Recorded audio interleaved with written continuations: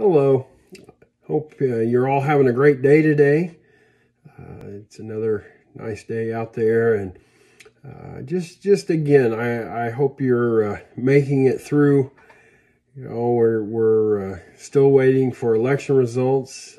Seems to be going one way, but it's just the uncertainty, I think, that is at least causing me just to look to the Lord all the more. I think there's, whenever we don't know what's coming, we don't know, anything. If we don't know what's around the next bend, we just worry, and we let it bother us. It's easy to let that happen. It's sort of natural for us. We want to be in control of things, and we want to know, and we want to know now. And it's another thing altogether to be patient in the Lord, to just let things happen as they happen, and put our trust and our hope in Him, and realize He's got this. It's all in His control. And I just thought again today I would just share some more scripture, another Psalm of David. There's so many good ones, and you may have a favorite, and today's may be one of your favorites. It's certainly one of mine. It's one of the more popular Psalms, but it just lets us know that the Lord is with us, that He is surrounding us, and He knows us. He is with us. He is for us.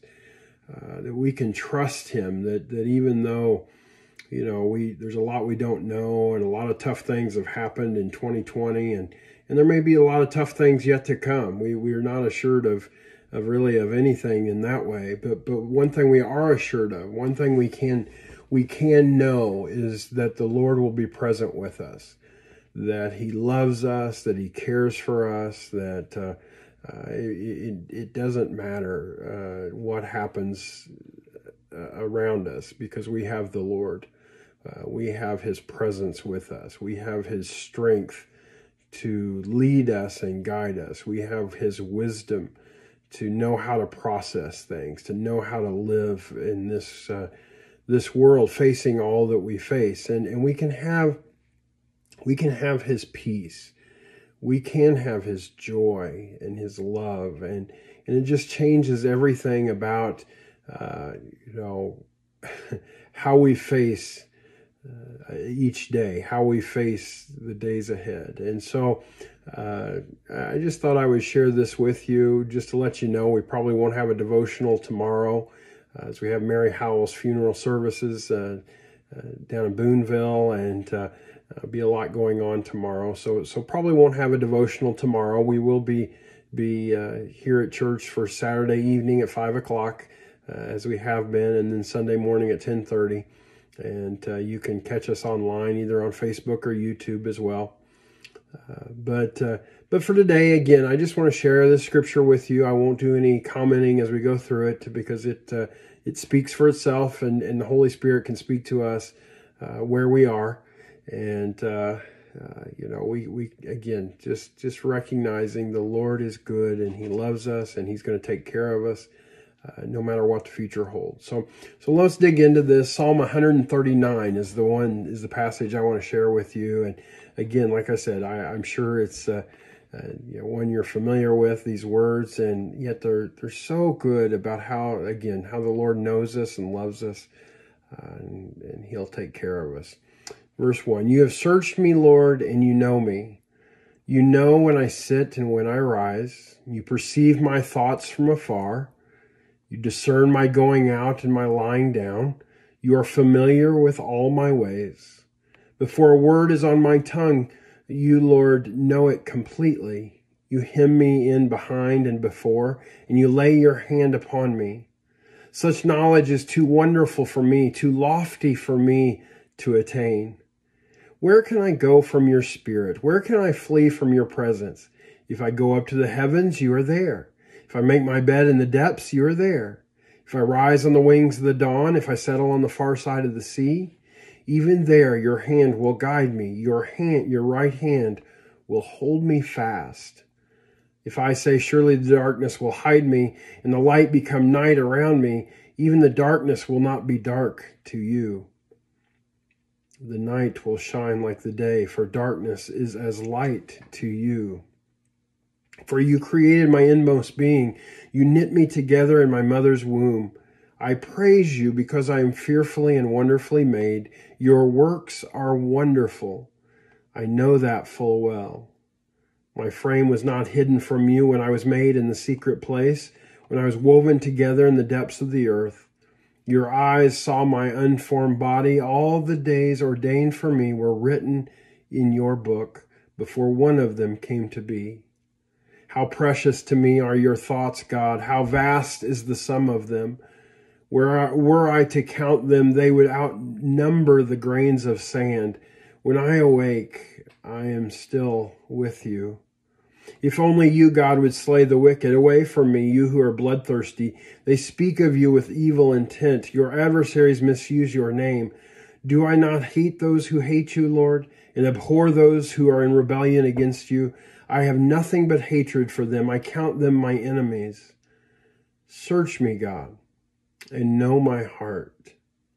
Test me and know my anxious thoughts. See if there is any offensive way in me, and lead me in the way everlasting. Well, let's pray together. Lord, I sort of imagine that just about all of us have some anxious thoughts about all that's going on in our world, with so many struggles, so many things. 2020 has just brought us, just a very rough year, but none of this has come as a surprise to you. This election situation is not beyond your knowing, beyond your hand of control. Lord, you're still in control. You're still on the throne. And Lord, we put it into your hands. And Lord, there may be anxious thoughts, but Lord, just know them. Know our hearts. Know that, yes, we have some anxious thoughts, but we love you. And we want your will to be done on earth as it is in heaven. And so, Lord, just continue to help us each day to follow you as best we can, to be as close to you. I mean, your presence is always there. Help us to be aware of your presence, to be aware that you go before us and you go behind us and you're on each side of us. Your presence is always with us. And Lord, we can find comfort in that. You've known us from before we were born, before we were even knit together. Lord, you have known us always, and you have loved us always. Lord, help us. Help us in these difficult days to just turn our eyes upon you, look full in your wonderful face, to just find all the peace and all the comfort and all the joy and just everything we need in these days.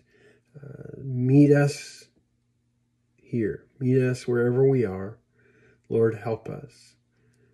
Lord, help those that are continuing to deal with the coronavirus. Lord, doctors, nurses, all those are on the front lines of it. Lord, all those dealing with it, and help them, Lord, strengthen them, bring healing to them. Be with those that are searching for solutions for this, and we just pray your blessing upon them. Lord, again, we lift up our nation to you. We pray that you would continue to bring peace. We need peace. We know division and violence and all those things are not of you. And so, Lord, again, we just ask for your peace to be maintained. Be with those that are counting ballots, continuing to count ballots. And Lord, again, we just pray for your will to be done on earth as it is in heaven. Lord, help us if our candidate wins or if our candidate doesn't win. Lord, may we handle it with grace. May we handle it with peace. And again, knowing that you're in charge, you're in control. Help us to just keep looking to you. Thank you, Lord. Continue to help us each and every day. We give you praise. We give you glory. In Jesus' name, amen. Amen. Well, thanks for watching again today. And again, we'll not probably have a devotional for tomorrow, but you have a great day, and we'll hope to see you this weekend. We'll see you later. Bye-bye.